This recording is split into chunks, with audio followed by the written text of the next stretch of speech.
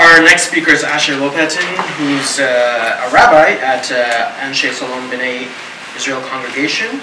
He received his ordination from Yeshiva's Brisk and also from Yeshiva University in New York.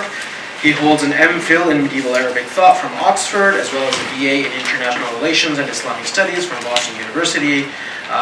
He's a recipient of many awards, including a Rhodes Scholarship.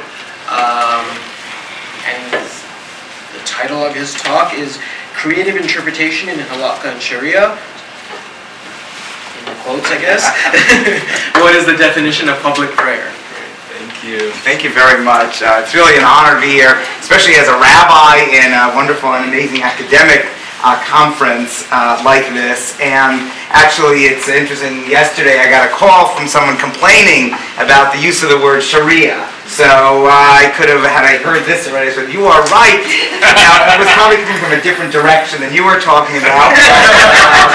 But still, I would have had something clever to say to her. So, but that's the life of a rabbi, which is great. I'm passing. We're passing through around an article that was written. Is from the Forward, the Daily Forward today online. And it talks about this, how powerful this issue is, a human issue of the participation of women in the services. I'm an Orthodox rabbi, and there's a lot of discussion on the listservs that I'm on that talk a lot about the minutiae of the details and this, and can we do this, and slippery slope, and all sorts of ways of looking at this issue. This article is really very much from the human side, and it also involves a rabbi who's an ordinee of the rabbinical college that I'm going to be going to in a couple of months. So you can read it. If what I'm saying gets dull, feel free to read it. And I wanted to really use Islamic law and Islamic interpretation of law as a support for an idea that I thought as an Orthodox, a modern Orthodox rabbi, to address the issue of women's participation in synagogue services. So mainly I'm thinking from the point of view of a rabbi and an Orthodox rabbi that feels compelled to come up with an accurate interpretation and a traditional interpretation of Jewish law.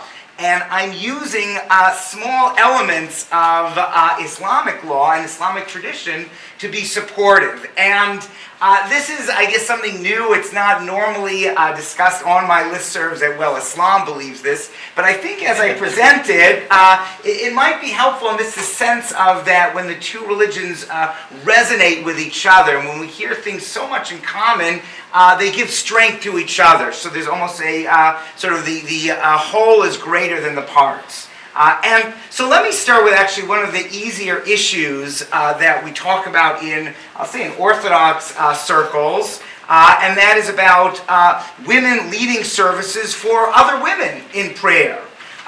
You'd think that shouldn't be any question whatsoever. The Bible talks about Miriam dancing with the women, so clearly women have led women.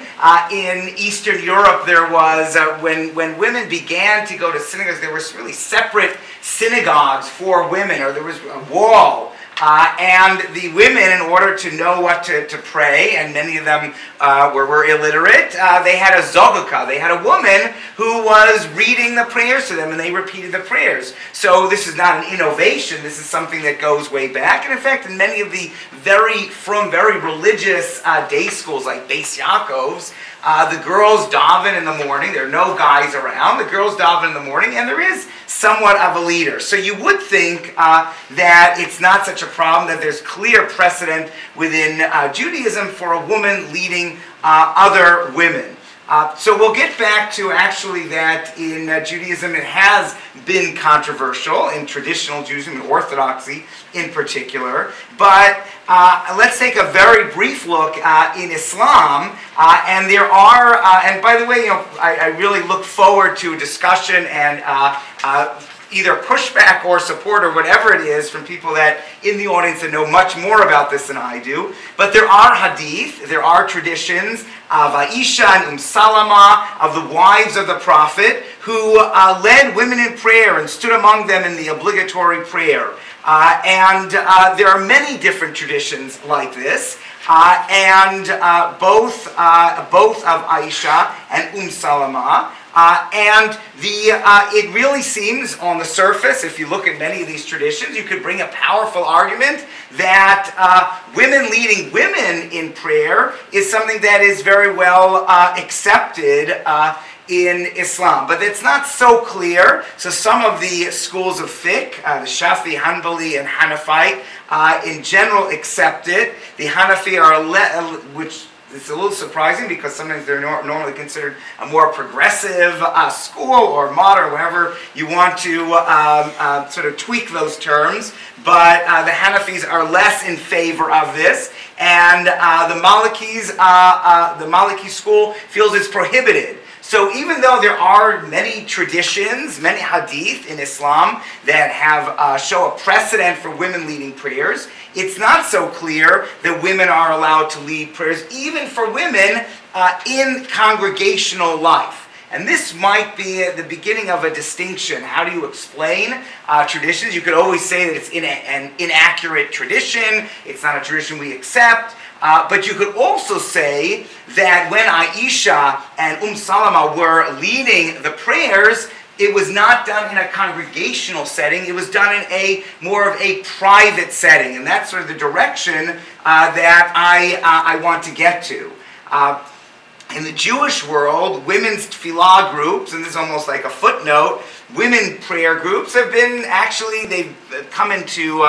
they've been normalized a little bit. In fact, some of the rabbis that are most vociferous against women leading services for men and women themselves have women prayer groups where women are leading services for just women in their synagogues. And I always get frustrated because some of them are like so religious and leading the charge against women leading services, mixed services. And I say, but you're not religious, you're a sinner. You know, you have a women's tefillah group, you have women leading service for women. And many of the modern Orthodox or centrist Orthodox decisors, some say even Rav Soloveitchik, but Rav J.B. Soloveitchik. Others, the students definitely at Yeshiva University. Some call there's a group of 5 rabbis in the late 70s who were opposed to this. They were opposed to women leading services for women. I don't know if we have to go into such detail here because that's not my main focus, but just to what could possibly be the problem, because it's all women there. And the issues were actually that if the main issue, first of all, might be considered a break from tradition, but as we see, it's not such a break from the tradition from Miriam and from Eastern Europe. But also, mainly what they were looking at was that it's better for a woman to pray when there is a full minyan, which is a full quorum, which traditionally includes 10 men. In other words, women praying on their own, it's something that's kind of nice, but if they have an opportunity of praying in a regular synagogue with 10 men, that is much better. So if we could actually show that traditionally a woman could lead services for men and women in a traditional setting with a quorum of 10 men, then these rabbis, if they would agree to that, would say that's much better than a woman leading services for women. So, in other words, the more religious option, the stricter option, might not be a women's tefillah group, just women with women, but actually a woman leading services in a regular congregational setting with men and women. So what does, this is where we're going to get to the main point that I want to focus on. What does Islam say about women leading services for men and women?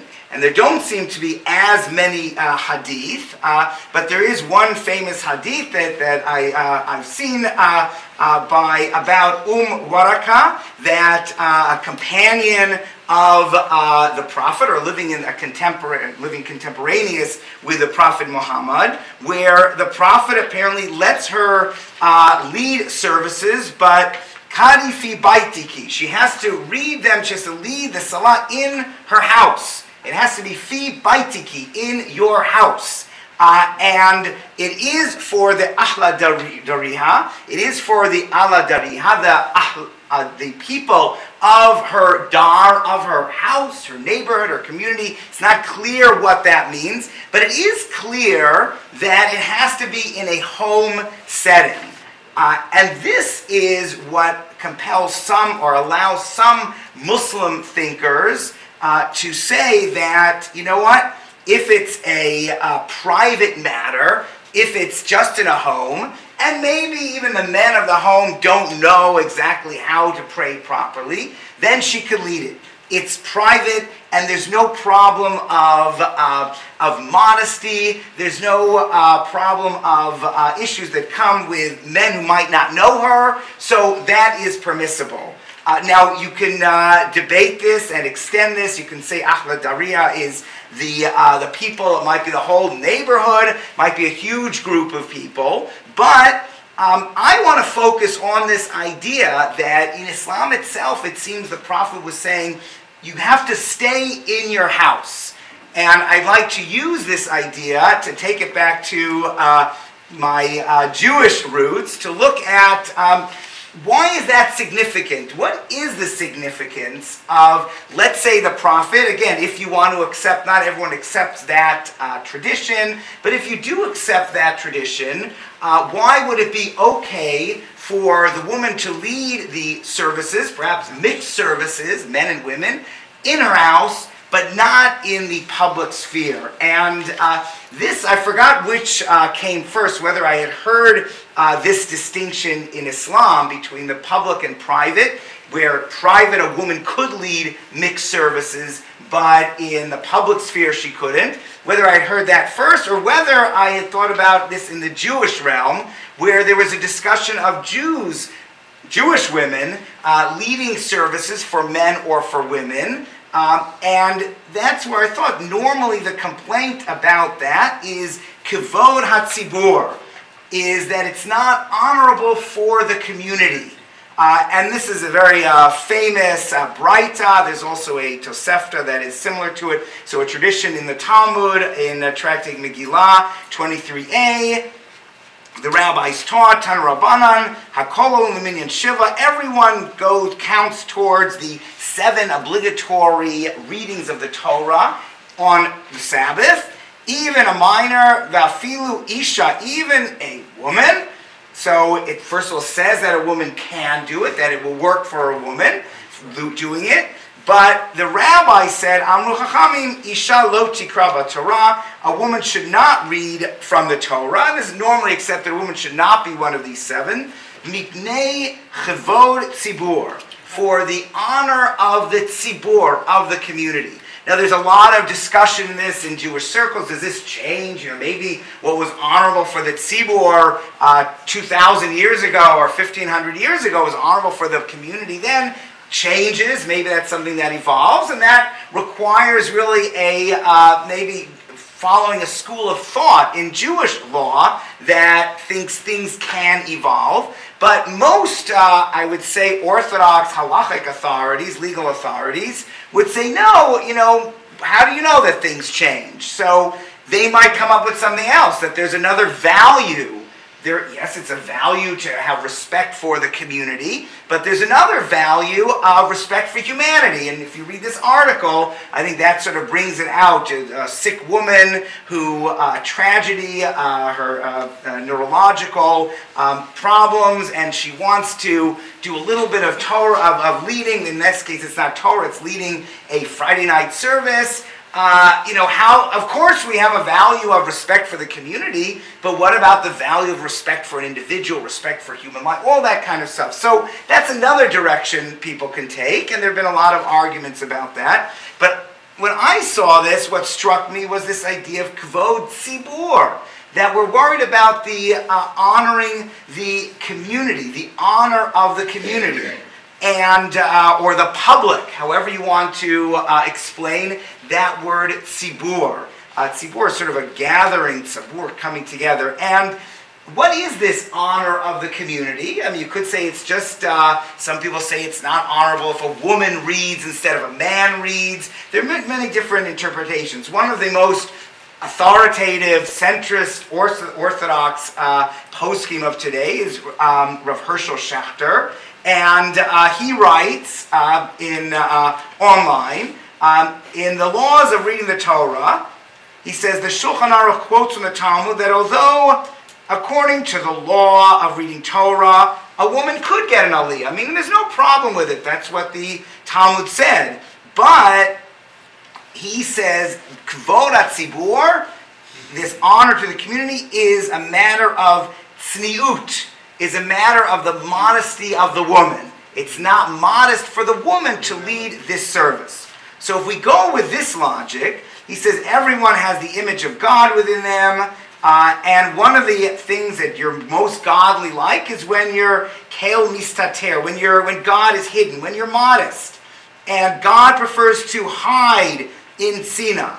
Therefore, I guess we let women have this aspect of godliness. A little bit of apologetics here. But basically what he's saying is that to protect, and bear with me, is to protect the dignity of the woman, we do not have her paraded to lead services. But that's Kvod HaTzibur. That's when it's dealing with a public showing of this woman who is leading services.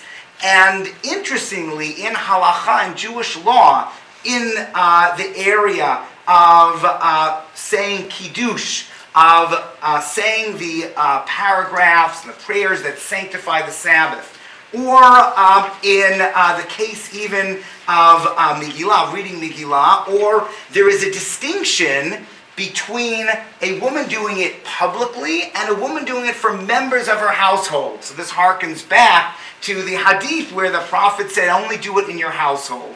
The Aruch HaShulchan says, Kevan de Barabim hu, that if a woman is doing something rabim in the public sphere, then it's zila milta. Then it's demeaning to her. Same kind of idea. They're lumping the same concept, and Rav Schachter is of Kvod HaTzibur, that it's not honorable to the woman. It's demeaning if it's done in a public way. But if it's done in a private way, and the Mishnah Berurah says that as long as, it's all members of her household hearing this prayer sanctifying the Sabbath, the Kiddush, then it's totally proper. And in fact, there are other laws that distinguish between a public synagogue and a private house. For instance, you have to give the first reading of the Torah, the first aliyah, to a kohen, to a priest. If it's done in a public sphere, you have to. If it's done in the house, the halacha is that you don't have to do it. The Mishnah Berurah says no, because it's a private sphere. And also issues of supporting the synagogue. If there's one synagogue for the whole town, it's a public synagogue, everyone is required in that town to give money towards that synagogue. But even if there are other synagogues, and each synagogue is a sort of a private space, then you can't compel anyone to give money to that synagogue. So finally, the fourth point of this distinction is that sometimes you have all these laws of respecting a synagogue, but if people treat it as a home, like scholars are in the synagogue and in the Beit Midrash learning all day, then our medieval sources, the Ran says that, well, first the Talmud says in Megillah again, Beita D'Rabbanan, the Beit Midrash, the synagogue, the place of learning, becomes Beita D'Rabbanan, becomes the house of these people studying there. Lefisha omdim sham kol hayom. The Ran says because they're there the whole day. There's a transformation that can occur from a synagogue becoming being a public place to becoming a private space. And if it does become that private space, then, as in the laws of a woman doing kiddush, and in other areas, then a woman is certainly allowed to lead religiously and lead rituals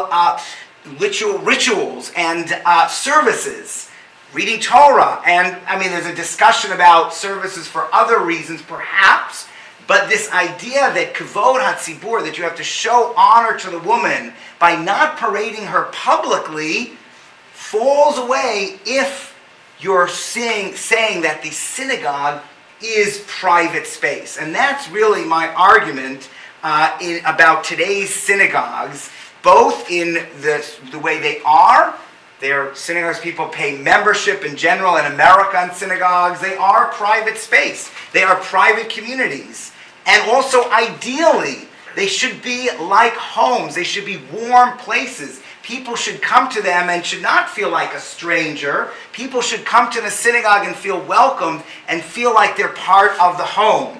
And I think that if we can turn these synagogues that we have, the public arena, which is a place of anonymity, it's a place where no one knows who you are, no one cares who you are, you're just there, to private space. It's a space where people do care about each other, and it's a sense of community and a sense of family.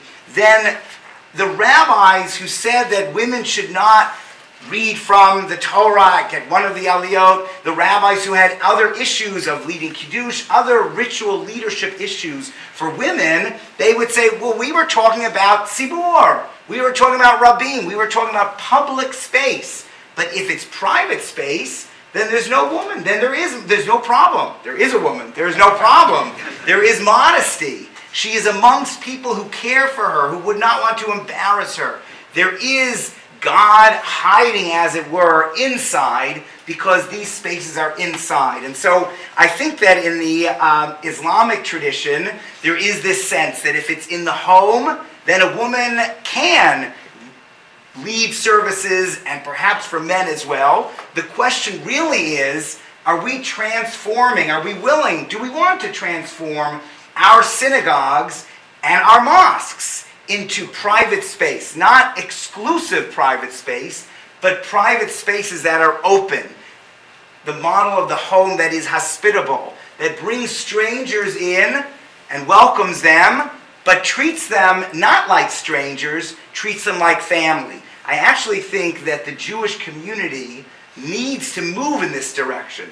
That we actually will not succeed in America in keeping people part of the community, the Jewish community, if our synagogues are just public space. But if we can bring people into them and they can feel like they are homes and they are private, welcoming space where everyone is valued and everyone is, in a sense, ahladad, our people of our family, then I think we can really succeed, not only in the issue of allowing women to lead in a ritual way, but also in really building up a community that is connected to each other and that is able to pass the tradition from one generation to the next.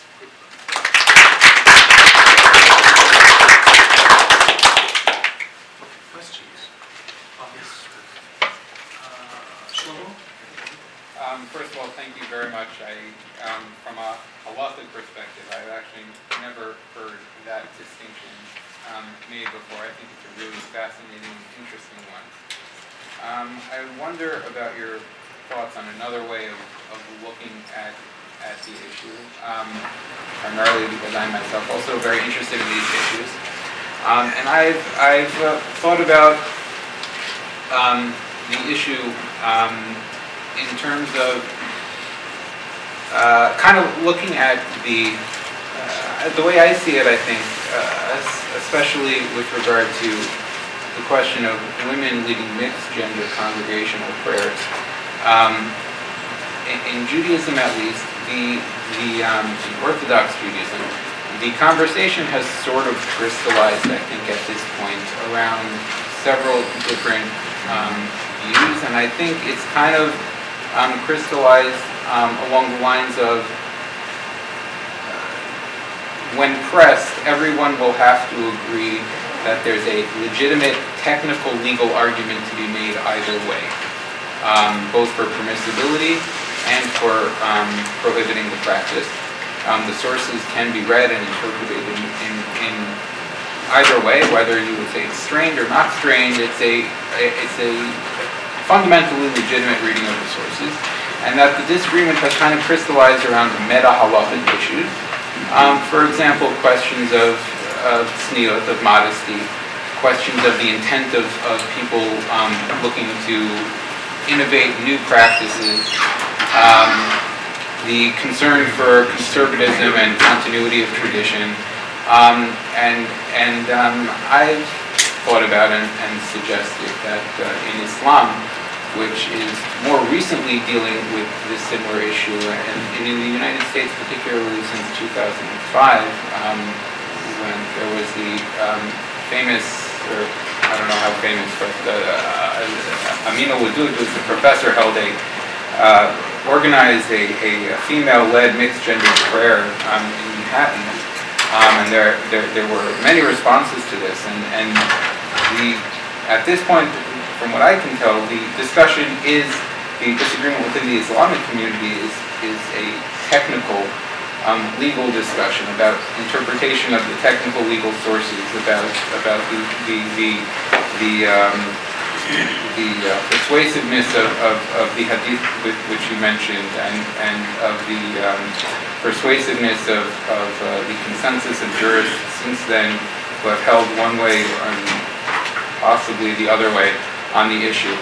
And I think that there's a great value in kind of accepting that there is legitimate disagreement over the technical interpretation of the sources, that we can agree to disagree. There are different ways to interpret the sources, and leaving and kind of basing the argument on one way or the other on these kind of meta issues, which I think you have these devices and tools within the Islamic jurisprudential tradition as well to make similar kinds of arguments based on tradition, based on concerns for modesty and fitna, continuing prior practices in the absence of proof, conclusive proof to the contrary. And I wonder if you think that framing the argument in terms of those broader principles is a useful way of doing it, or is that's actually not a useful way of doing it? I am fascinated by what you're saying, because I think it's a very it would be very healthy for the Jewish community, and I'm part of the Orthodox community, to look at Islam and say, wait a second, why are they as not worked up about these huge meta issues as we are? I got, related to that article, I got an email from a rabbi who says, this is feminism taking over, and it's this taking over, and it's these are forces beyond our control.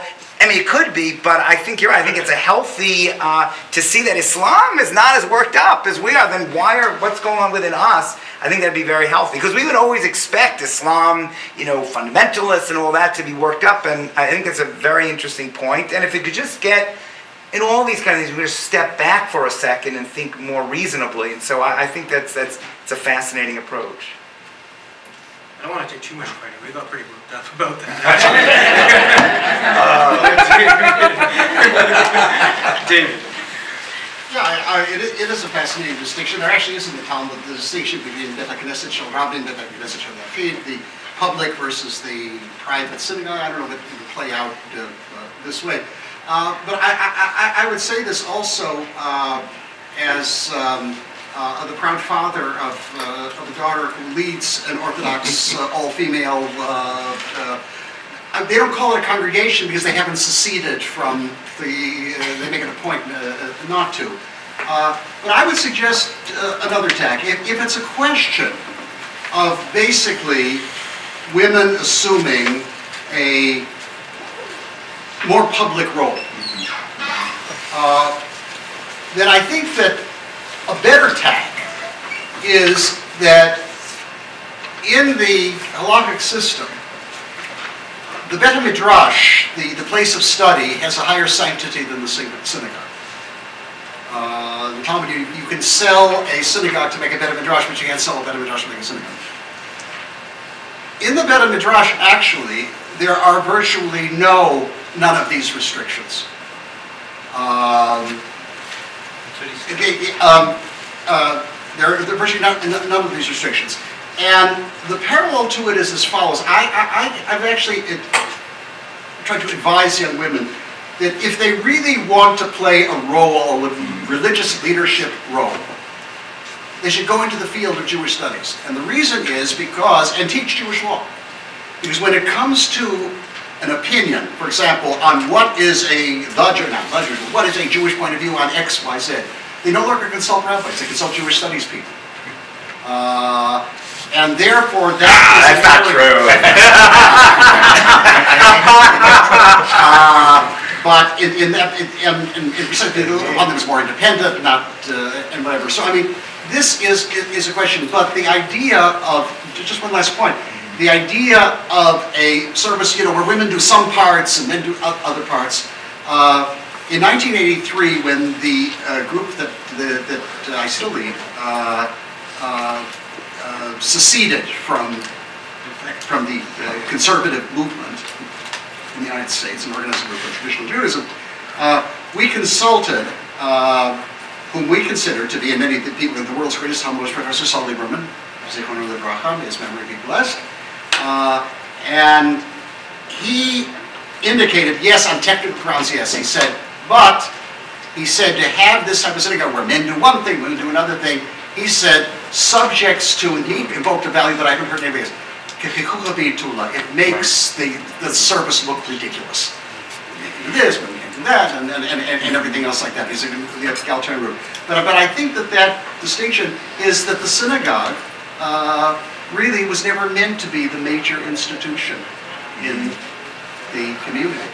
And that the Beit HaMidrash, the house of learning, is one where there are far fewer halakhic impediments to doing what I think you were trying to do. So a couple of points. You made many good points, powerful points. First, it's funny, Rabbi Soloveitchik used that same term that looks silly. I mean, and one thing I would say when you read that article, it's nothing about silliness, and I understand. I'm a student of Rabbi Soloveitchik. These are great minds, but they might just not get it. What women feel when they're leading, whether it's an all women's group or what a bat mitzvah girl feels when she's leading an Orthodox bat mitzvah girl a service with men and women. So it's just funny. I didn't realize that they both said the same thing, and it's not a joke. I mean, it doesn't make anything look silly. No one reads this article about the rabbi letting the woman lead and say that's so silly, or bizarre. I mean, but the other thing I would say, just two more quick things. One is that yes, there is this talk about, and Saul Berman talks about this that let women learn. Women weren't always allowed to learn all the texts or have schools, but now for some reason that's happened, and let's stick to that. But that's also leading the direction of women wanting to become rabbis. And there again, I don't think you could really stop this. I don't think you can limit women to, well, we'll give you the Beit Midrash learning, and learning is even more important. Or in more ultra-Orthodox circles, we'll give you the home and the household work. That's holier than anything. The synagogue is just a men's club. Forget about that. I don't think that's going to work. I mean, I'm happy for a woman to feel where she's fulfilled, where she feels spiritually fulfilled. That's great. If she just wants to learn, that's great also. I just think we have to be open to these venues. The other thing I want to say just quickly about the Beit Midrash, and Rabbi Broid was actually very helpful in this transformation, that the Beit Midrash is the area where I think we can learn a lot from. You're learning from the point of view it's a place of learning.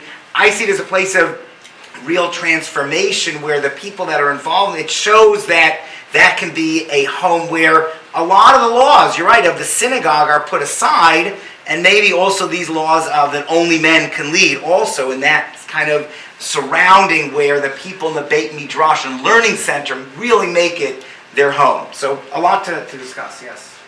Thank you. I see the hands, but we'll defer them to the more public discussion, or the open discussion. Thank you. Thank you.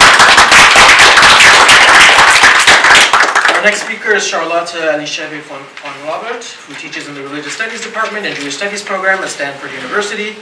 She teaches undergraduate classes in religion and gender, religion and politics, and religion and ethics, although her field of research is rabbinic literature broadly, but in particular the halakhic discourse of the classic rabbinic texts. Her first book, dealing with the laws of what later became known as family purity, was awarded the Salo-Baron Prize for Best First Book in Jewish Studies of that year, and was a finalist for the National Jewish Book Award in the category of scholarship. She has also co-edited the Cambridge Companion to the Talmud and Rabbinic Literature, as well as the American edition of the collected essays by the German-American Jewish philosopher of religion, Jacob Taubes. Among her current projects, she is working on among the current projects she's working on, one is, of which this talk is a part, is on Jewish identity and territoriality in diaspora. And the title of the talk is American Eruv, Halakha in Public Space.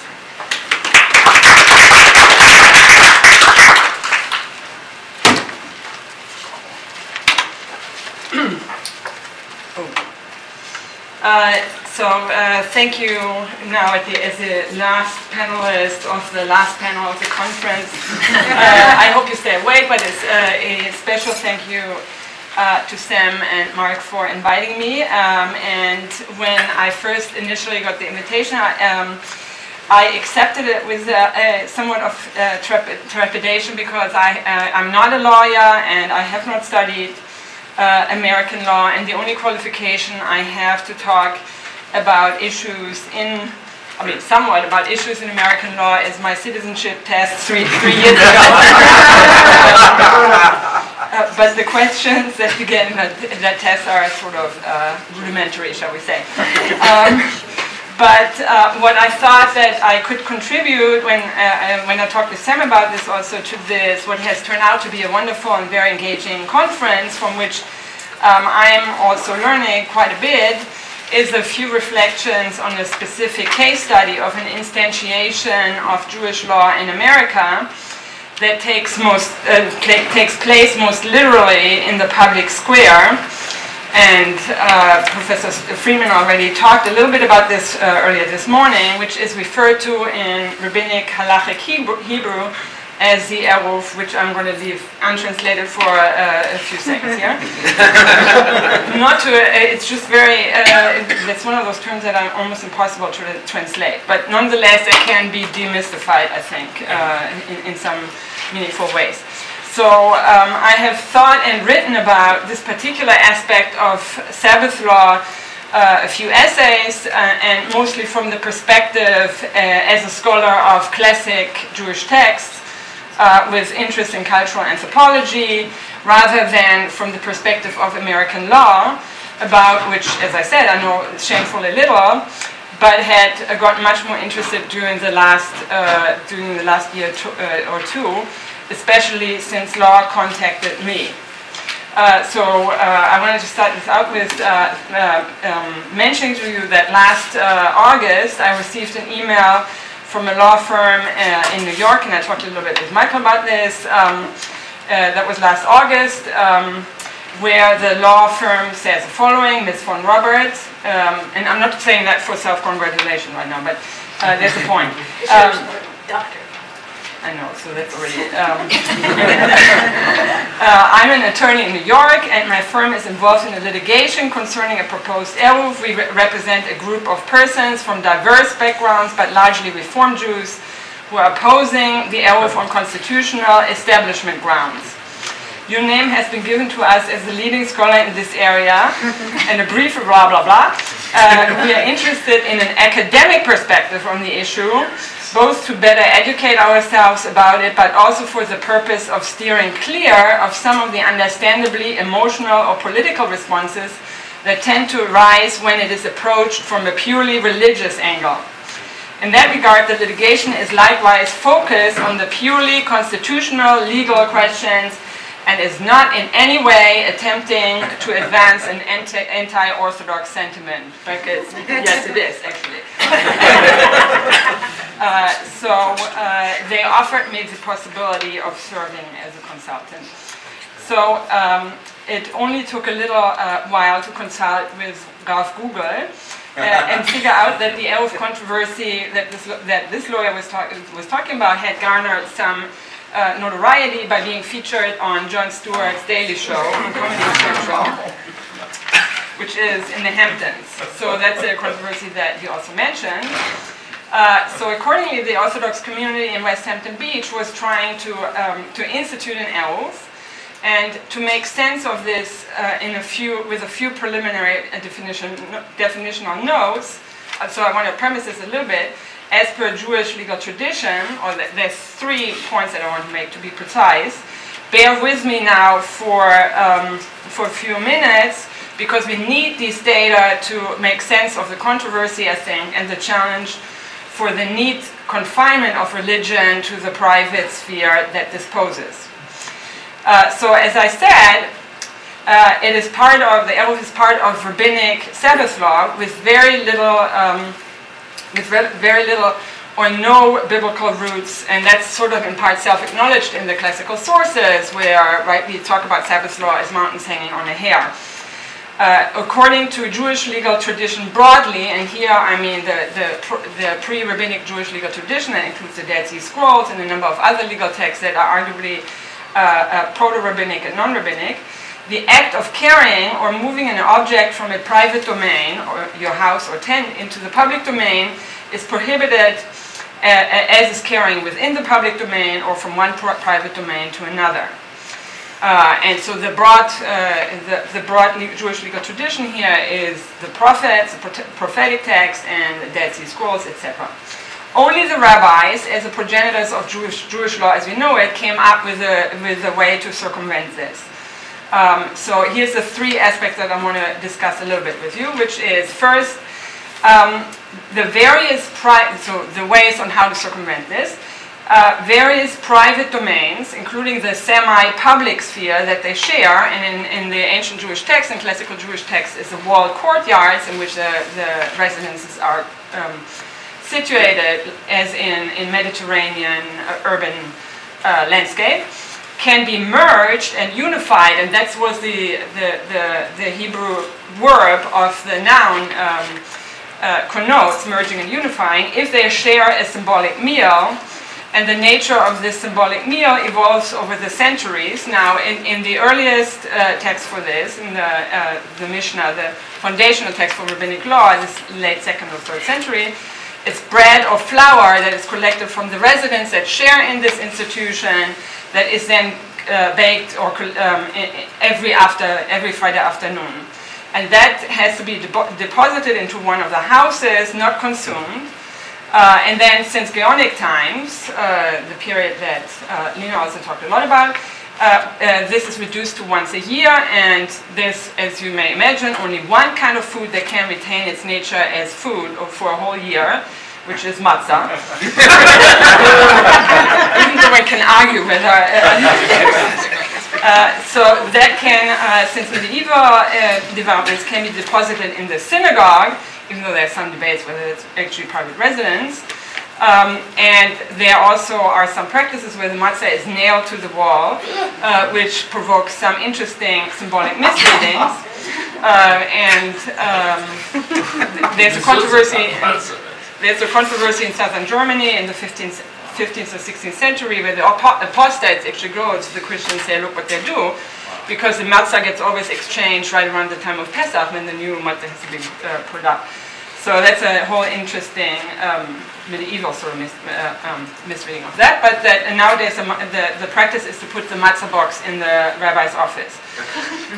So now once merged, the Eruv, that's what that means. So everyone comes up with mergers or something like that.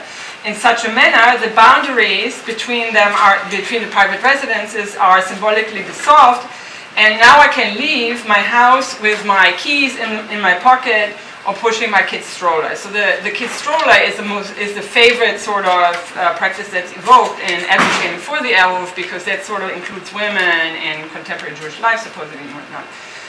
So, though not immediately commonsensical, as if ritual ever is, it would seem easy enough to fit this within the place where religion belongs in liberal democracy, namely in the private sphere. Let them, Jews, do as they please and put a matzah box in their synagogue, just as the Eucharist is a matter of church practice behind the closed doors of the church. So, however, why should we care? However, the non-Jewish public does get involved in 2 further requirements internal to the system itself for such a circumvention of the original Sabbath prohibition to be effective. And these are the 2. Now, if they're non-Jews living in the neighborhood, so to speak, And the classic sources here importantly assume that Jews do live among, intermingled with non-Jews, including in the land of Israel. They cannot be part of the food merger, since they're not, the non-Jews it is, since they're not subject to the Sabbath prohibitions to begin with, and therefore not subject to the same nomos. But neither can they be ignored, since they may have a share in the shared domain, the shared courtyards or whatnot. So therefore the classical sources introduce a further practice of renting from the non-Jew, symbolic rent for the purposes of the Sabbath observing. And this also originally was once a week, like the food merger. So the Jewish neighbor would march over to the non-Jewish neighbor and ask him to rent for the Sabbath his share in the shared domain. Now the classic sources consider this a rather fraught moment of Jewish, non-Jewish interaction with great potential, again, for miscommunication, since to begin with it is not entirely clear what it is that is being rented. Is it the right of domain as per permission to allow the Jewish neighbors to carry on the Sabbath? But from the non-Jewish perspective, they presumably already have the right of domain. And how is the rent assessed? Which here you get an incredibly interesting discussion in the Babylonian Talmud on what the reaction, projecting onto the non-Jew what his reaction is going to be once the non-Jew once the Jew shows up, which is to think, what is this Jew up again? What is he up to again? If it's real rent for the value of the property, surely he's not going to give it back to me at the end of the Sabbath. If, however, he only gives me a penny or symbolic rent, it must be witchcraft. So that whole discussion, in a way, already anticipates what happens in a lot of the contemporary controversies. And then the medieval commentator Rashi also actually does consider this a social engineering trick, and that issue has come up again in the contemporary controversies. That, in other words, the rabbis come up with that practice because it's going to be so cumbersome that Jews will eventually move away. Meaning no Jewish source will explicitly legislate Jews should live by themselves in enclaves. But here's a way on how we sort of try to get Jews to move away from an immediate neighborhood with non-Jews. But that's only one reading of that practice. So this early practice too evolved over the centuries, and nowadays the practice is for drawing up contracts for a number of years, 99 years, whatever, for a symbolic amount of money from the appropriate non-Jewish representatives. And we'll get to one example towards the end. So let me emphasize what it is of interest here is that this additional requirement for effecting the possibility to carry and push strollers in the neighborhood on the Sabbath involves, by logic of the system itself, the non-Jewish public. Indeed, requires the involvement of the non-Jewish public, perhaps in principle somewhat parallel to the selling of leaven before the Passover mentioned by Rabbi Dr. Novak yesterday. But this here is a much more public version thereof, I think. So lastly, the third element, which is the one that's the most notorious ones in the contemporary controversies, is another involvement of the public, which however was not foreseen, arguably, in that manner by the classic sources and is incidental to modernity. The classic sources of Jewish law, from Mishnah to Talmud, etc., require that where there are no contingent boundaries, such as a walled shared courtyard, the walled alleyways of the Mediterranean urban architecture, and eventually the walled cities in medieval times, some intervention in the urban landscape is necessary in order to establish boundary markers, mostly of a symbolic kind. And here I spare you the halachic details, and Professor Freeman has talked a little bit about this. But there are many, many, many, many volumes, halachic volumes, written on what qualifies thereby. So suffice it to say here that the contingent boundary is drawn by mostly by pre-existing boundary markers, fences, riverbanks, walls, etc., that already exist in the urban landscape. And then gaps are supplemented with symbolic gateways, represented by the infamous post with fishing lines spanning them. The supposedly most visible presence of Jews in the urban landscape. Or existing telephone poles are used but need to be supplemented with a signal plastic stripe etc., to establish that contingent boundary. Now, the kind of intervention, which is not actual wars, and that needs to be emphasized again and again, envisioned in the classical sources did not raise any worry that anyone else in the town and city would object to. However, in the defortified cities of modernity, and especially in contemporary American cities, any kind of intervention in the urban landscape is subject to all kinds of administrative and public review. So also in this particular requirement of Jewish law. Just to clarify that, in the ancient sources, they never envisioned that putting anything in the urban landscape would raise a controversy. That's really only an effect of the modern urban landscape. And here, this is a little bit contrary yesterday to what you mentioned, and that was only in a footnote, that Sabbath law is actually firmly entrenched in the private sphere, because this whole thing actually fairly firmly entrenched in the public sphere. So let me return to the controversy in West Hampton Beach. Well documented on their website. All the documents of the last 5 years are on the website. So this is a classic model. The Orthodox community that wanted to institute the Eruv made a contract with the public utility poles company, Verizon, which later got invalidated after the debate started, and then, as Professor Friedman mentioned, the opponents incorporated themselves as a Jewish people opposed to the Eruv, which also at times was a Jewish people for the betterment of West Hampton Beach.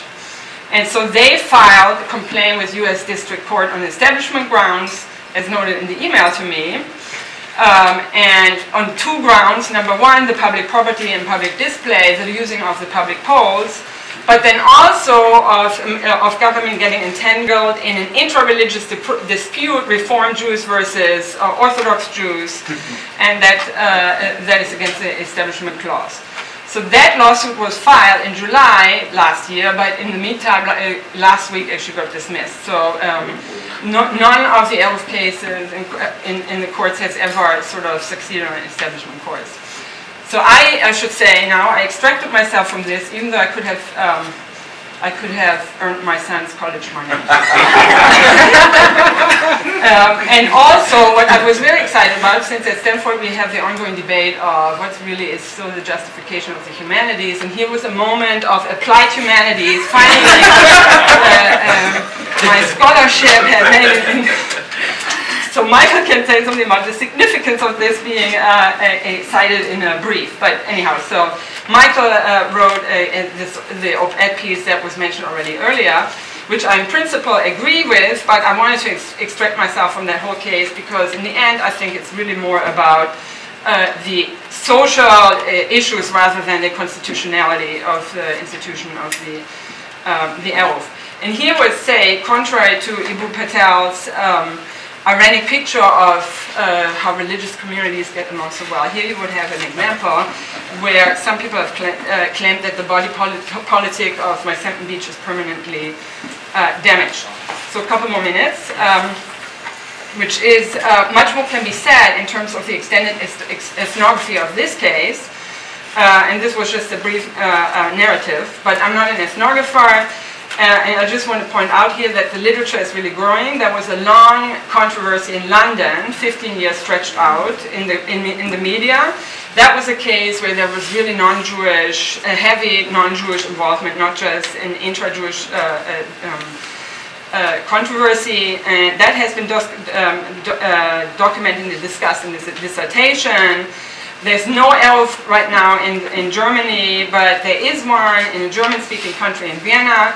That was just instituted by Rabbi Mintz was instrumental there last year, and there's urban Eruvin all over the place. And there's more literature, and the groups that have recently become very interested in this is also conceptual architects who have arguably written the most intelligent and sophisticated interpretation of what all this is about, and then artists, and there were a couple of exhibitions this year and whatnot. So the establishment of an Eruv in a community can serve as a gauge for social two things: for the social fabric of the Jewish community, and that is the Jew versus Jew issue. And this is the most pronounced so far, I think, in the West Hampton Beach controversy.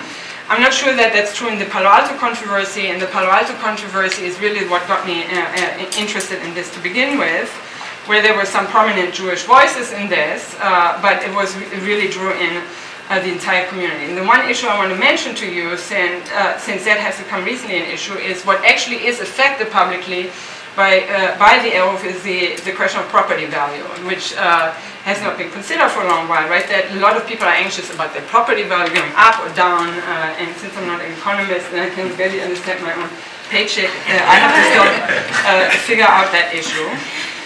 But at the same time, it's not just between Jew and Jew, but between Jew and non-Jews.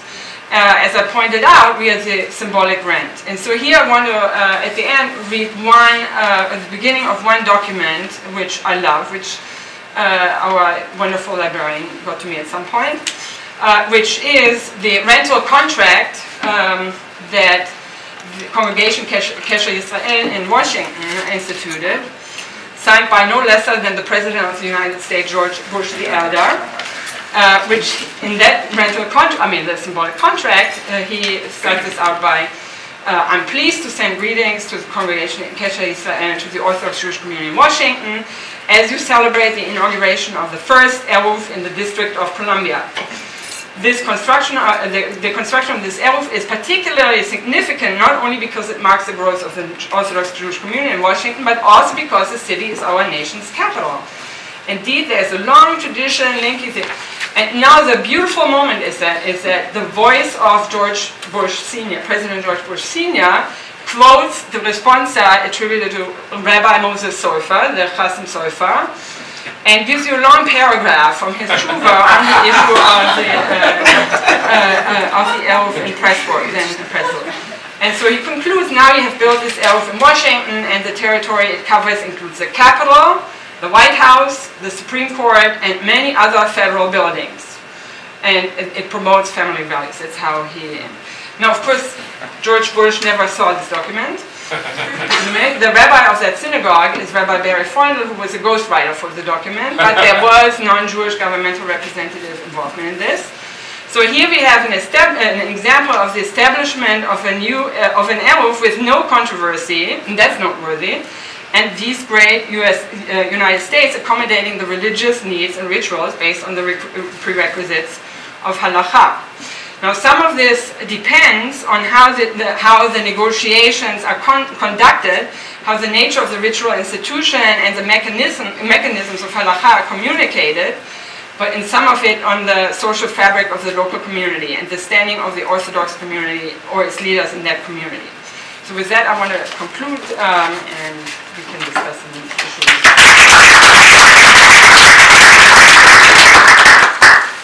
So we can open it up for questions. Maybe a couple of minutes for questions for Charlotte in particular before we open it up. Michael, do you want to say something about the brief? Just a brief. Oh, just a brief. I want to say, a friend of mine is doing a litigation in New York for the Eric, and one day he sends me a brief. He's like, "What is this?" He's never seen anything like it. It's the most extraordinary brief I've ever seen. And there's 2 pages cited in a legal brief from some of Charlotte's work. I said, it's literally the most extraordinary placement of academic work of all time. So I think they should put that front and center in Stanford's magazine to show that applied humanities. There's no better example of it. Thank you. Dave. Yeah, I mean, you alluded to what I said yesterday, and you're right, this is a Sabbath thing that's not strictly private. The difference, however, is where something like marriage is something that Jews have to engage in, they don't necessarily have to have an error. But the point I want to make is as follows. What has happened, and I've been involved in some of this on a practical level, non-Jews rarely are concerned about this at all. They don't want to be perceived as anti-Semites, so they're probably not. And why not, And, you'll have a concession that there should be a Christmas tree, in the public square. This is understood. What the real objection are many non-Orthodox Jews who see their neighborhoods being, as it were, taken over by Orthodox Jews that make them feel uncomfortable. As one man stated to me, I can't wash my car on on the Saturday anymore. My neighbors stare at me.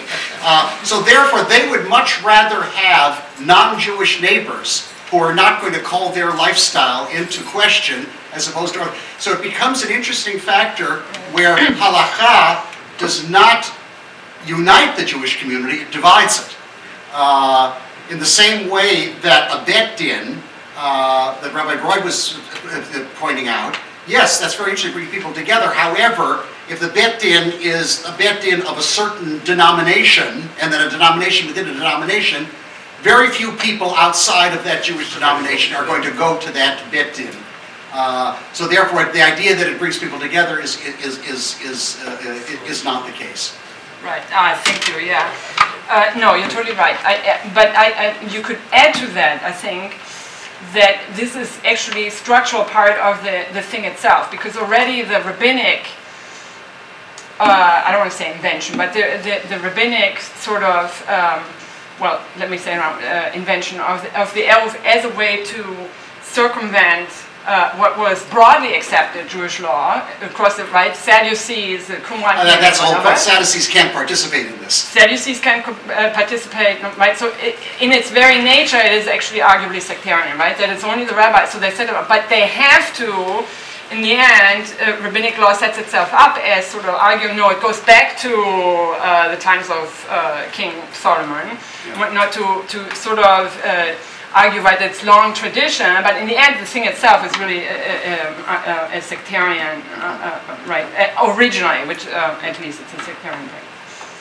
Just on this, in this point, in our Eruv in Lakeview in Chicago, we went to the Chicago City Council with the Reform rabbi and Conservative rabbi and me. So I think it can lead to disunity, but it can also be a unifying force, even if I think Reform Jews in general don't need an Eruv on Shabbat, but I think, also if you want to be more homiletical with the meaning of Eruv, of community, and of also creating a public space into a private space, or the equivalent, and this shared meal. So I think if we work more on this sort of homiletical, or this meaning of it, maybe a deeper meaning, then it can be more of a unifying thing, and it can speak to Jews, non-religious Jews, non-observant Jews, Reform, Conservative, and Orthodox. Sam, and then questions for everyone. Well, the exchange between Charlotta and David made me think about something that actually, I don't know what to do with it, but it could raise an issue of great interest for the whole themes of this conference. We've been thinking, I think to some extent we've all been thinking about law primarily in terms of an instrument of coercion. It isn't always that, but certainly the tensions that can come up between, I'll say, Jewish and Islamic law and American law have to do with, on the one hand, feeling that American law is coercing the religious structure of Jews and Muslims. On the other hand, a fear that the Jewish and Muslim legal structures will themselves be coercive to minorities in their community and so forth. But there's another way by which we influence one another that's been really important to religious communities particularly, that, to use a Foucauldian term, I can say, put in terms of surveillance, but basically, when it used to be, you lived in a Christian country, in a Christian neighborhood, everybody went to church, you didn't go to church, somebody's going to look at you and say, why don't you go to church? It's not, you feel pressure. And if you're an atheist, or if you're a disbeliever or a skeptic or a heretic, it makes you uncomfortable, right? And that's been a feature of life for centuries, and even into the present day, it's a feature in many rural communities, and some people who are outside their religious norms move into the urban center, especially now that it's filled with lots of cosmopolitan people. Sometimes that's a euphemism for Jews, but Gays. Yeah, people who don't fit, and then they can be comfortable in their heterodox practices. Well, that's what's going on. I mean, it's a restoring of that old-fashioned community that you get when the Eruv is up, or you can get, and that was what leads to the guy not being willing to, being very uncomfortable washing his car. So it seems to me that one of the interesting things that's going on is, to what extent do we want to disperse, dissolve, get rid of the aspect of monitoring one another that has been very important for keeping religious communities together in the past? What do I think that it's going to be things a good thing that liberal democracy especially in its urban centers, tends to disperse that, and to what extent is that a loss? Yeah, I mean, that's a good question. I'm not, I mean, one of the issues, since that comes up a lot, right? I mean, West Hampton Beach, I also say, is social engineering. So it's instituting the elf is about change. Something changes.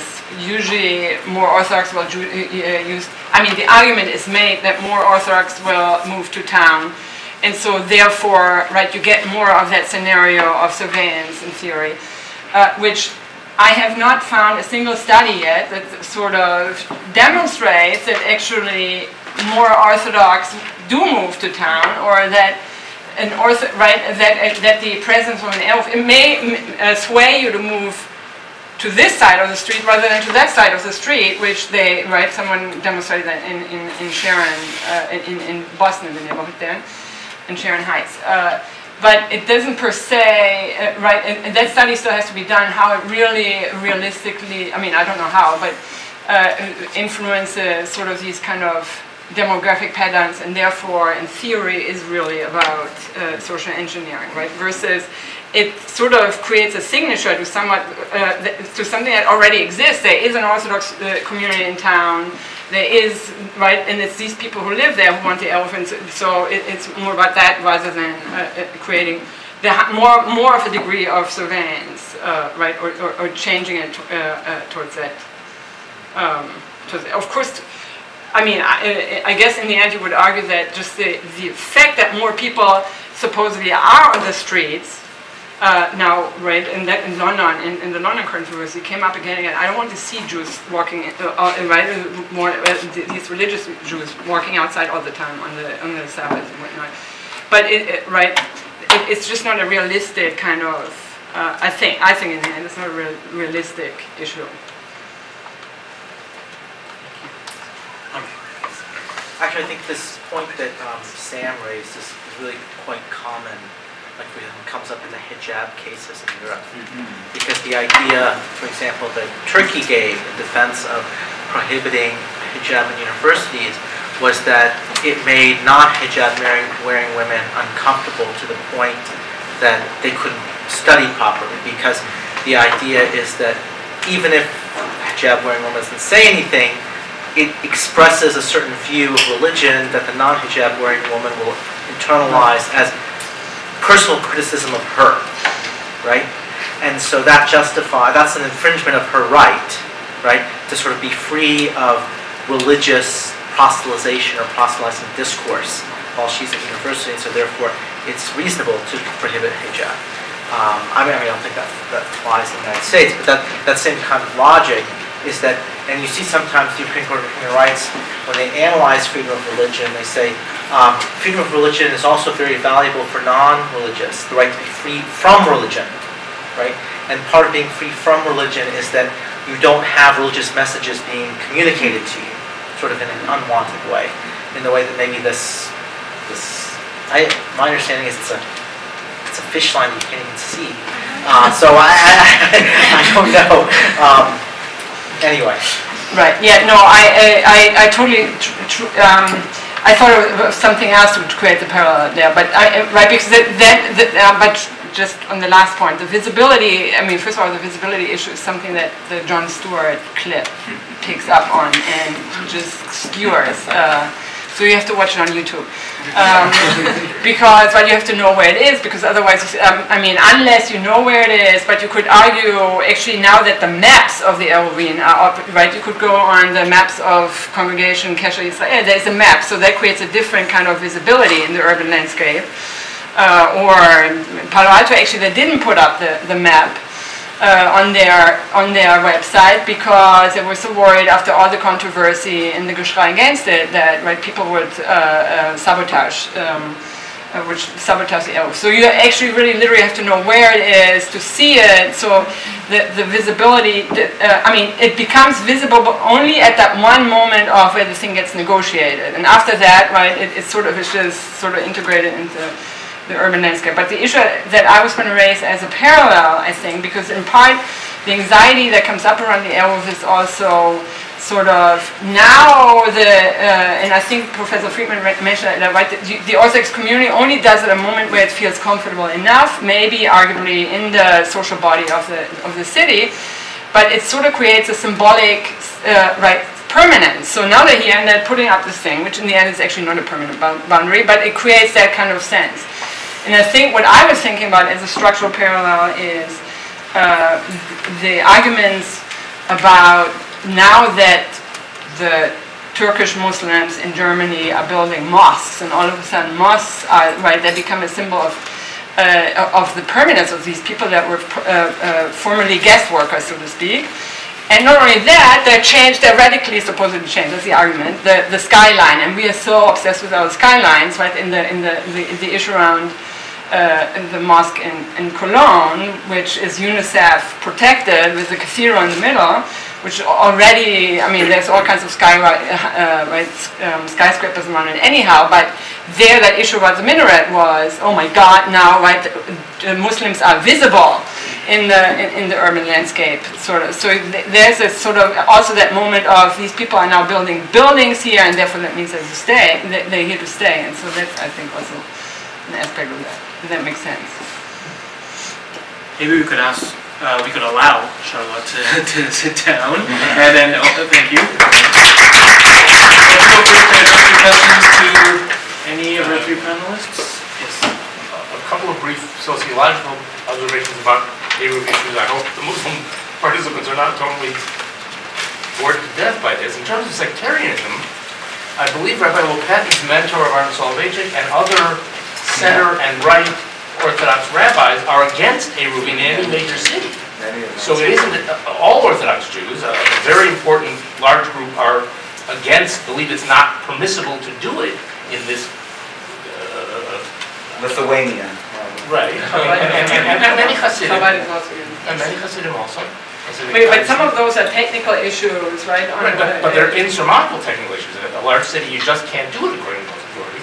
Right, I mean, in some contexts, it turns into an issue of religious territoriality. My elf is better than your elf, right, and well, so therefore... Kashrut and things like that.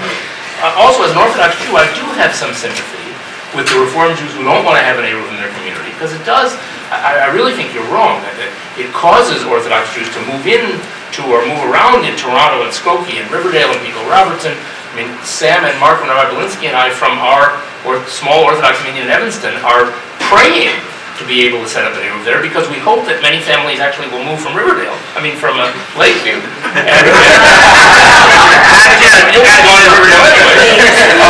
But it really affects, as people have said, if you have little kids, the mother in most cases has to stay at home. So it's a very important thing, and it really does draw Orthodox Jews. But I'm sympathetic with the people who don't want that. For example, you have the situations in northern New Jersey and Long Island, where communities have been taken over by Orthodox Jews, who then ran for the school board, and because their kids all go to day school yeshivas, slashed the budgets for everybody else. So, and total transformation of what kinds of stores were selling, which kinds of foods and things there. So I understand why they're worried about. No, I see that. I just haven't seen a demographic study that demonstrates that. Well, anecdotally, I think every Orthodox Jew can give you dozens of examples. I also think some of those communities that you're pointing to might be Haredi communities that don't accept the Eruv. They moved in for different reasons. That's why this study is so difficult. There's so many different factors why they're moving into those areas. It's not 5 towns is mostly modern Orthodox people, but... Yeah, that's for Lena. On the first slide, you were talking Sharia being equal to Torah and then Halakha to Fiqh. How about if Sharia and Fiqh is more to Halakha and Quran is to Torah? Well, I'm basing it on Bailey, so I'm basing it on what rabbinic jurists living in the Islamic world who spoke Arabic, fluently and wrote in Arabic, would conceptualize it. So I think... But it won't be wrong to do it that way. Well, it's because it's a different, there's oral Torah and written Torah, so there's a different conceptualization of Torah built in that's also there within Shari'a, right? When people sort of say Shari'a, they also kind of think about Quran. So the point is that it is Shari'a Torah in a sort of general way. Yeah. I had a comment for Rabbi Lopatin, and then I had a question for Rabbi Lopatin for Dr. Salaymeh. So one, just on the argument that you made earlier about public space versus private space, a colleague of mine at the University of Pennsylvania has done some research on the jury robust synagogue, and has shown that actually it's basically just a house. It's the structure. No, which synagogue? I'm sorry, the jury robust synagogue. So one of the oldest surviving synagogues in existence actually is structured within a private dwelling, and so there's at least some precedent for that. The question was, I'm just wondering in terms of the way that you formulate your argument and your kind of self-definition as making an orthodox argument, that there have been Jewish legal, let me say that carefully, Jewish legal arguments made on similar issues that come out of conservative circles, that come out of rabbis like Rabbi Daniel Sperber a decade ago, more recently out of the non-denominational movements such as Michael Hadar, Rabbi Ethan Tucker, and Rabbi Michael Rosenberg have made arguments, all of which are very much in conversation with the sources that you're bringing. So I'm kind of wondering how you formulate the limits of your discourse, and I'm wondering this partially in connection to what Lena said earlier.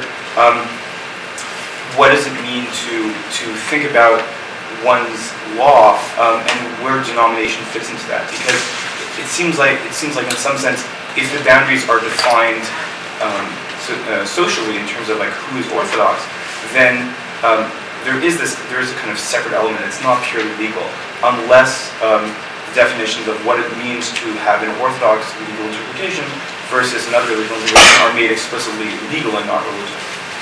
Great. It's a difficult question, and I appreciate it because I think that there is that element of sort of the Orthodox culture and the Orthodox world, and not being open to arguments from outside,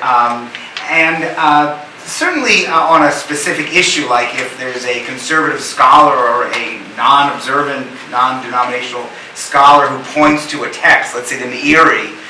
Once I use Professor Halbertal has some evidence from the Meiri about you can cook for Gentiles on the holidays, on Yom Tov, and I showed it to Moshe Soloveitchik, and he took it seriously. So on a very specific, but on matters kind of judgment, then it's much more a cultural thing. Rav Daniel Sperber is definitely within the Orthodox culture, but he's not seen as a posek, as a halachic authority there. Are we being recorded here?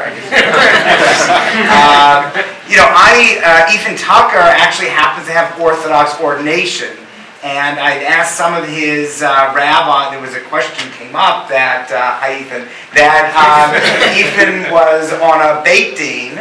And the question came up to another Orthodox authority: is on a Jewish court for a conversion? Is he acceptable? And this person says yes, he's part of the Orthodox world. So one way of doing this, of sort of opening up the Jewish legal world, is to be adventurous and really to look at different sources from outside the Orthodox world. And I'm not sure how effective that's going to be within the Orthodox community.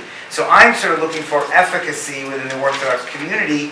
And to do that, I kind of want to take the approach of bringing an Ethan Tucker into the Orthodox world and say, no, he's really Orthodox. Or this tshuva that he wrote, this responsum that he wrote about egalitarianism, is a very Orthodox responsum. So I take what you say really seriously, and I think that effectively to convince, to have movement within the Orthodox community, people are going to have to feel comfortable that these are sort of Orthodox authorities. But it's a very good point.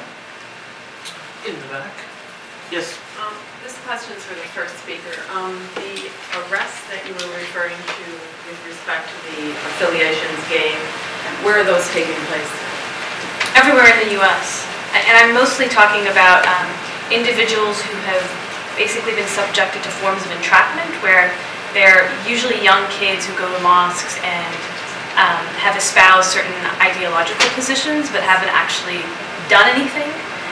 but they happen to be talking to FBI informants without knowing it, and then have been subjected to various kinds of convictions for terrorism. Right, but what about like the gang, the simple gang stuffs? Because the gang here has been found unconstitutional. Are there other places where they are stopping for just... Yeah, LA, for example. LA yes. is, okay. Yeah. Oh, thank you. The first question for Lena, then for Rabbi Anshe as well. You mentioned, if I understood correctly, these terms are better translated than rather than they are left untranslated. But I wonder, because of their politicized and exoticized nature, but I wonder if that's a bit of a defeatist attitude. And instead of that, we should be attempting to, there's a need to redeem these terms and maybe clarify them in conferences such as this. So that's why, for example, the title of the conference, not that I considered it provocative, but if it was considered provocative by people, then that gives them the chance to come here and listen and then seek a clarification of what these terms mean, not necessarily by spending time defining them, but just by the subjects that these cover. So that's one thing. The second thing about law was, in early Orientalism and views on Islamic law, Orientalists never really dealt with the ritual side, the ibadat side of the law, because they just couldn't conceive, but what their conception of law was, just didn't fit with that, so well, forget that, that's not law.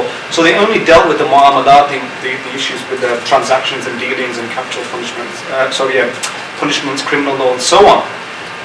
However, I think there's a shift now, and some views of modern Western academics on Islamic law don't like to call fiqh or shari'a law because it also deals with, in a positive way rather, because it goes above and beyond what conceptions of law are, such as the way Tim mentioned, categories of moral categories as well, such as disliked and preferred, if we can call them moral categories. They don't use them in terms of classical Islamic law, call them moral.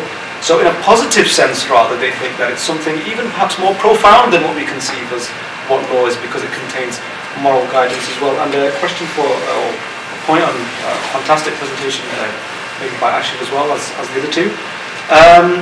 We have it's interesting, we have the tradition that a woman should make a kind of a masjid or a prayer niche in her home. So there is this idea of kind of a private place of worship.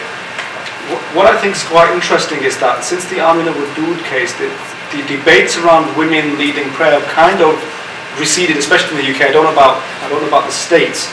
So we don't really have that debate as much anymore. And as Professor Novak said, women are finding other ways for their religious, intellectual, spiritual fulfillment. There's more public presence of women in speeches and gatherings and learning in institutions. So that's happening quite a lot. But if this kind of, I think, perhaps in a couple of generations, if women start calling this, I think your model is very interesting, because the interpretation of Dar, which you mentioned, which was spot on with regard to the discussion, people have said, or scholars have said, that refers specifically to women who are like relatives or who are within the private domain of the house. So I can see possibly scholars interpreting maybe a section of the mosque or a building, if there's some kind of private membership in the way that you mentioned, and then that could perhaps act as the dar as well, because you know who the members are, who they all are. It's not guests, because people say there shouldn't be strangers. The women in the house means you can't invite strangers, for example, so that means it's no longer private. So if it's kind of a membership way of doing this thing, or a community, then I can see how the model may work if there's the need for that. But at the moment, it doesn't seem to be that women are calling for, to be imams and whatever.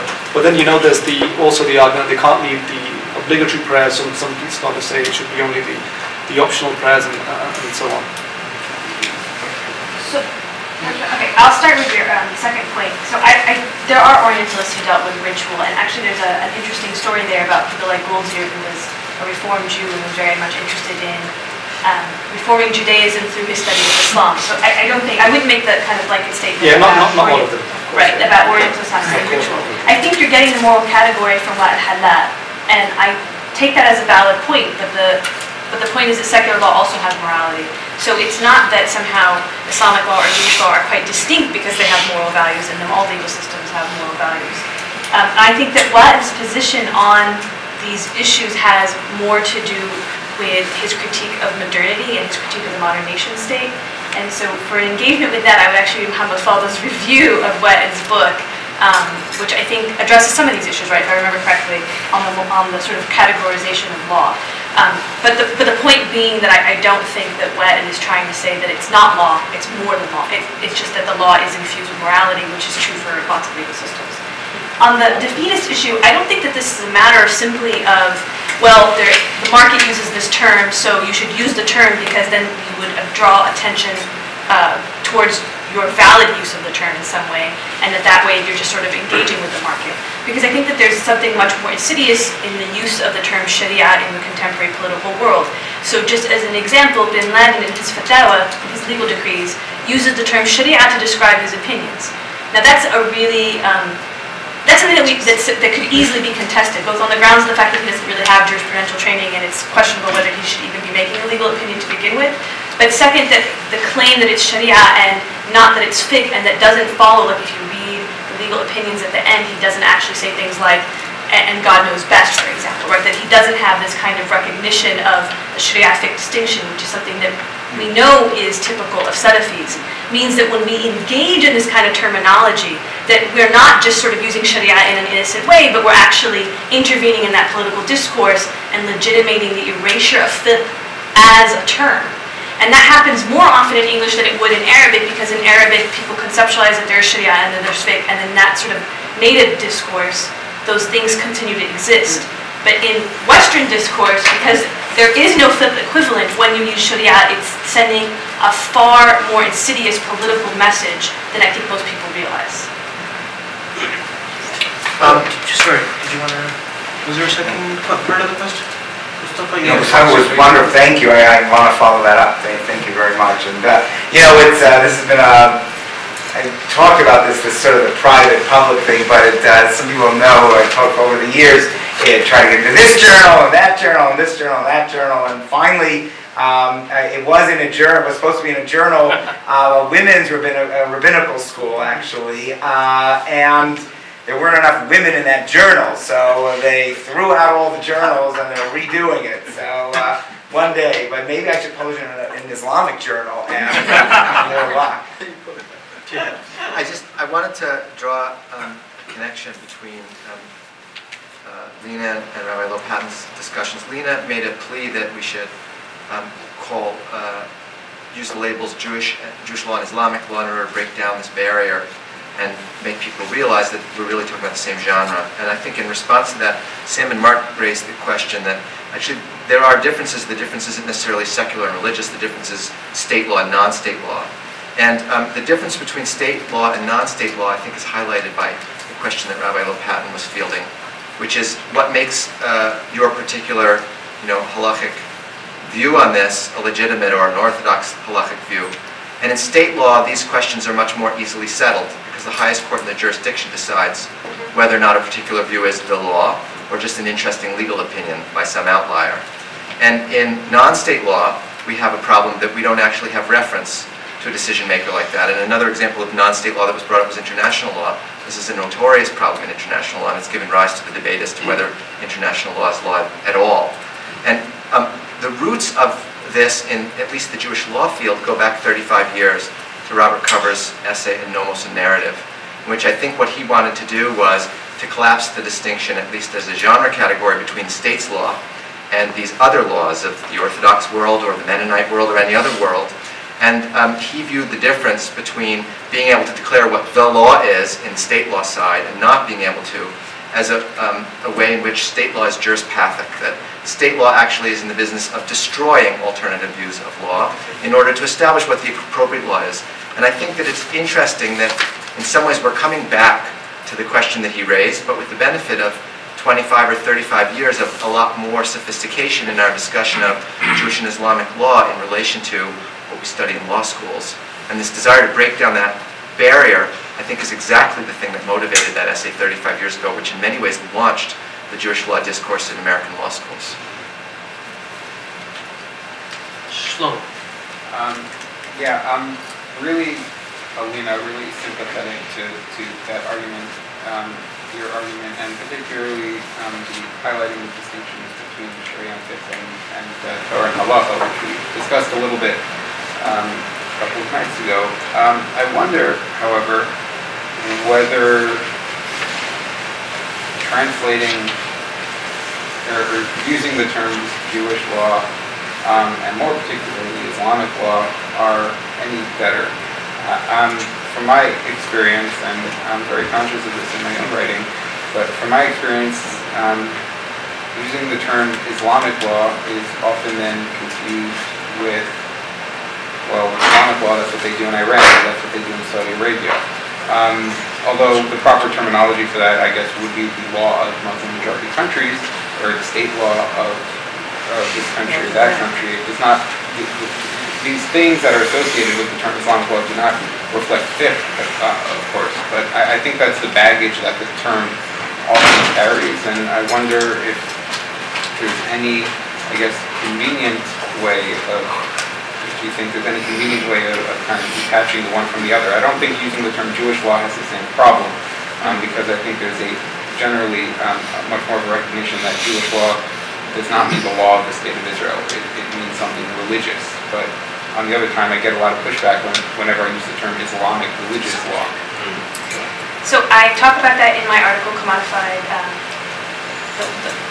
Islamic Law in the U.S. Legal Academy, where I explain that there is Islamic jurisprudence and then what I call Muslim legalities. And Islamic jurisprudence refers to that jurisprudential methodology, usulul fiqh, and the development of laws through a particular methodology, through using the Islamic canonical text. But what you would describe as, so the thing like Iran, I would say that's part of Middle Eastern law, contemporary law in Middle Eastern states, or contemporary law in Muslim majority states, as you alluded to. And those I refer to Muslim legality. So I think that there is a way to create a terminological distinction, and I have done it in that essay. Yep. Just a couple of points on Rabbi Anshe's discussion. One is that I think what you said about Ahl is interesting, but Muslim mosque really does not have any membership. And very few mosques even in the United States will have membership. So the mosque is, and because of high degree of mobility, the mosques are becoming more and more anonymous places. We really don't know who are these 1,000 people who are coming to the mosque. So I think that interpretation is practically very hard to apply, that mosque is an extended family, really the people we know. The second question about the Muslim women leading prayer. One problem, I mean, besides the legal discourse of ijtihad and reinterpretation, one problem which we have is that the Muslim community in the United States, particularly after post-9/11 situation, is highly suspected by the mainstream Muslim community in the Muslim world. This is a very important point. So many of the understandings and interpretations which will be do here under the pressures of pluralism or secularization are seen by the Muslim world part of our ability that we can't really function as a Muslims in American society, so we are under pressure somehow to distort our religion. So if this kind of interpretation or practice comes from Saudi Arabia, or if it comes from Qom in Iran, it will have certainly some legitimacy. But an American woman converting to Islam and lead in prayer is really an aberration. I really don't think it carries any weight in the broader Islamic world. I don't know. And I'm trying to think because the parallel to in the Jewish world between Israel and the diaspora. Interestingly, this kind of service where a woman leads for men and women, but it's an Orthodox-looking service because there's a mechitza, there's a divider, started almost simultaneously in Jerusalem and New York. So in this sense, I think they're actually America, at least America and Israel, are moving in the same direction, the same speed, really.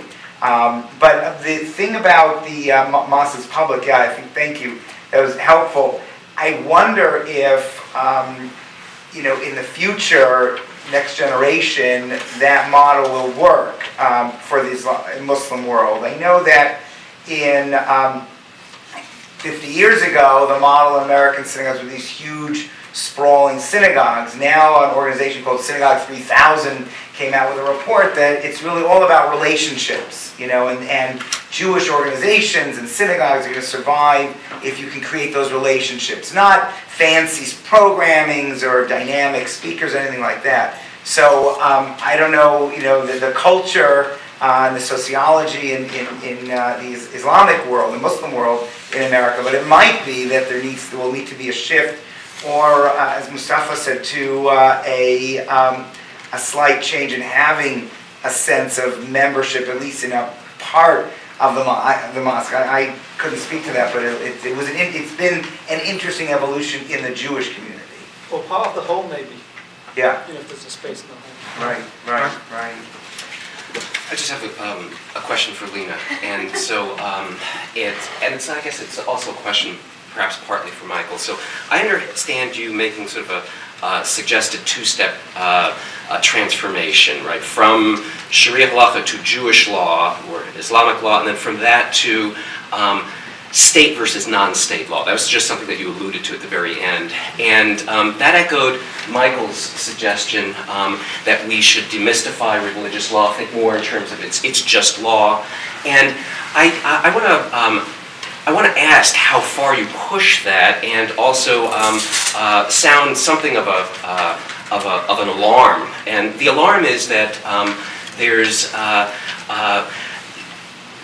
religion is treated differently within our American system, and although it for sociological purposes, for example, I think that most members of religious communities don't feel that they opt into religious traditions in the same way that my kids might opt into the Boy Scouts. And to the extent you want to erase or eliminate the religion category, it seems to me that that there's genuine risk that's posed to the religious communities.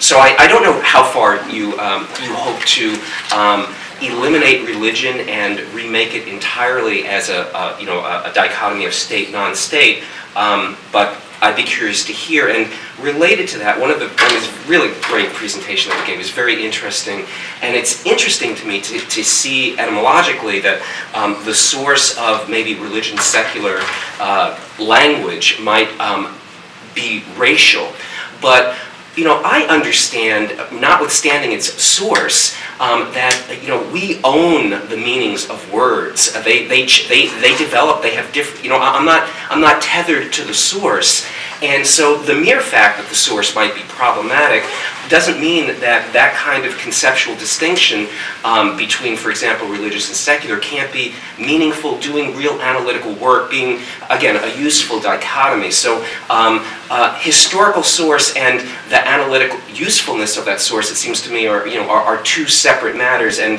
so I'm just curious what you have to say about those two things. Okay, so I understand that you want to sort of hold on to the usefulness of it, but I think that what I'm saying is that you can't separate analytical categories from political discourse. And what I tried to do was not only show you the historical genealogy of religious and secular in the Aryan Semite world, and that's something that has been worked out by Gilad Najjar in his book on Semites, but so that I'm really just taking it up from him, but also to show you the contemporary manifestations. So the point of the circumcision case study is precisely to show you the ways in which discussions about religion actually do sort of manifest a certain sort of racial categories, right?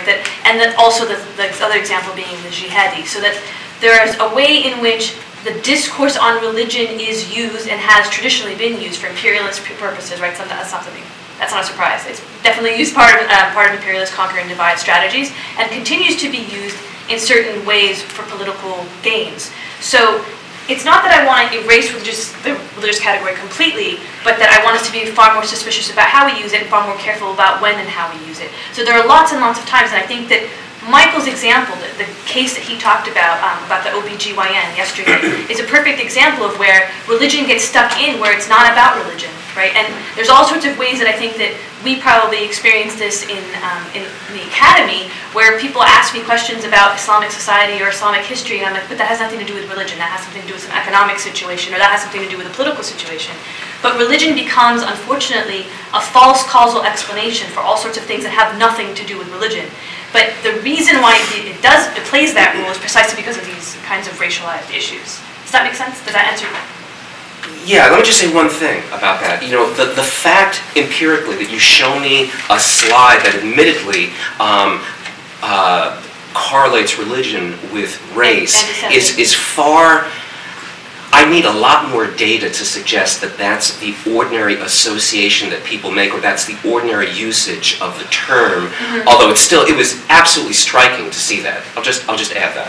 No, I understand completely, but I think you're being empirical about it. So I don't think that I need to show you that the majority of times when religion is used, it's used in racialized ways. I think that the fact that it's used in racialized ways quite often is sufficient for us to start questioning why it's being used in that way. Well, I don't even know that it's quite often. And that's what I mean by empirical. Right. I mean, okay, so then you can sort of disagree about the amount. But I would also say that there's a way in which you can't empirically measure this, because the point of that comic is that it happened to be that there's this one person who was brazen enough to do the Foreskin Man comic, right, and put these anti-Semitic images out there.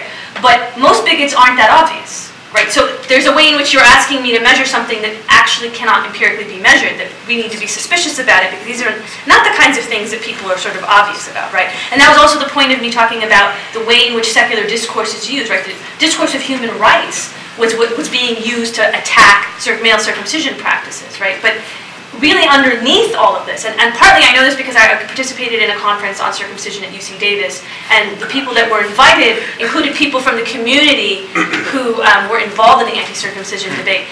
And one of them was a Jewish physician from San Francisco who was against male circumcision, but who admitted to me that, and to the conference participants, that there were lots of people involved in the anti-circumcision debate who were really anti-Semitic. And that there was all sorts of anti-Semitic things being said at these meetings, and not that you could record it. I mean, I'm not going to necessarily be able to find it online or find an empirical way to measure it. But that it's there, it's there. I mean, I don't think we can deny that it's there. The question then about its efficacy. The anti-Semitic is not racist, though. There's still a gap between the two. No, I would disagree with you on that, because Semitic is understood as a race, and that's the whole point of Aryan versus Semitic discourse. Semites were invented as a racial category in this context of 19th century Europe, in which Aryan was white and pure and, the blonde foreskin man, basically, right? And Semites were the brown people. Yeah, I just want to suggest that you could both be right. That is, it is possible that one function or use of these categories is for racial power redistribution, and it's also possible that one use of these categories is for special designation of certain kinds of association that American political culture treats differently.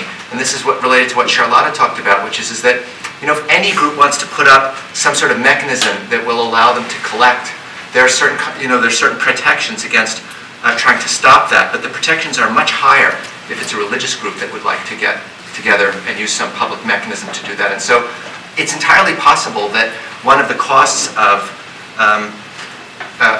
calling things religion or religious law is that it becomes a proxy or a tool in the kind of racial dynamics you're talking about. And at the same time, it plays a very special role in protecting certain kinds of associated groups or certain kinds of activities that it wouldn't in American political culture unless it was called religion. So it seems like it's a cost-benefit thing, not so much, you don't have to take one side. I mean, the question is it worth it? And that is an empirical question, I think, and that would be hard to measure. You're right. So we'll take one last one. Mohammed, are you still interested? He wants to speak No. now. What would you think? I mean, I think what's interesting about those comics is not so much the villains, but the hero. I mean, could you imagine Foreskin being like a brownie? It's sort of hard. No, he wouldn't. It's sort of hard to imagine Foreskin Man being a brownie, right? I think that's sort of the point. It wouldn't really. I don't think it would go very far. No, he's like a Superman Jesus. That's what that's what he looks like, right? Okay, on that note. So we have a 15-minute coffee break. Please Please reconvene in 15 minutes, 3 o'clock for the keynote. I keep my game.